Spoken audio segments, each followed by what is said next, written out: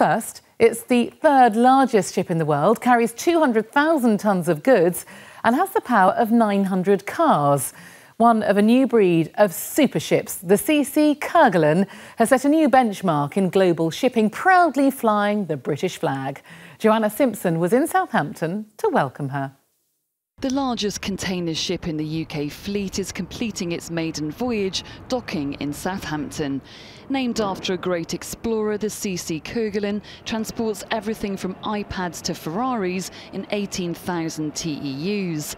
It's the first of 6 new vessels which will be sailing in 2015. CMA-CGM, one of the world's leading maritime container shipping companies, says this ship raises the benchmark in global shipping and has chosen to fly the UK flag. We like a quality flag. We've got a very expensive ship carrying a lot of cargo, which is worth actually many times more than the ship is worth. So we need reliability, we need safety, and the UK flag has a very good reputation internationally. And we get good service. So it's one of the reasons why we put quite a few ships with the UK. This ship is the first in a new fleet. It has the capacity for 18,000 containers. It's longer than 4 football pitches and is taller than the Empire State Building. But despite this, it has among the fastest transit times in the market and is even reducing its carbon emissions.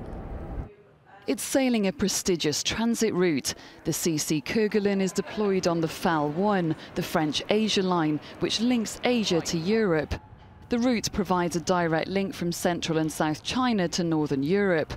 CMA-CGM says it gives European importers the fastest transit times in the market, stopping in Southampton and Hamburg on a fixed day each week. It takes 77 days to do a complete round trip. The crew is multicultural, led by the captain from Croatia. It has the largest proportion of personnel coming from the Philippines, who now make up around 40% of the maritime sector. As the crew is so large, there are more facilities on board, including a modest swimming pool, to help them exercise whilst at sea. Normally, we are running about 27 crew members to run the ship.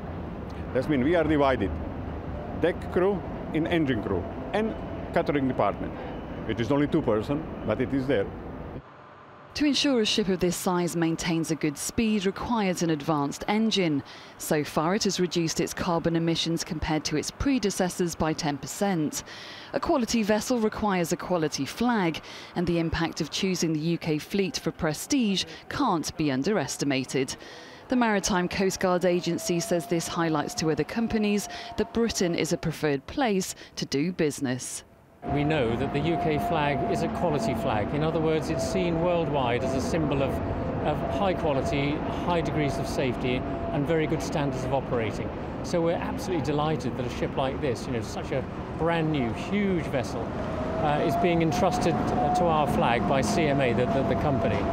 And so, more of them please, because it's very important that the UK flag has a decent size and weight, because, we want to carry influence. That's influence for positive safety at sea and for good operations, and bringing a brand new ship like this with such a good company is very positive for us.